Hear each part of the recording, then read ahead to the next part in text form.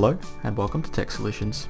Today I'll be showing you how to change your Discord status to Do Not Disturb, Idle and Invisible. By default, when you log into Discord, your status will come up as online, as seen by the green dot on your profile picture here. But this can be changed. Simply click on your profile picture here and you'll get a list of options. By default, it will be as online, but this can be changed to any of the three options: Idle, Do Not Disturb or Invisible.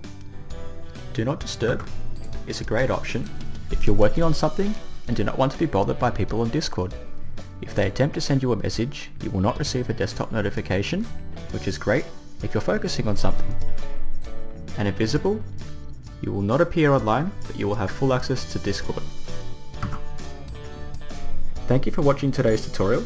Don't forget to subscribe and please leave a comment with any questions and I'll do my best to answer them for you.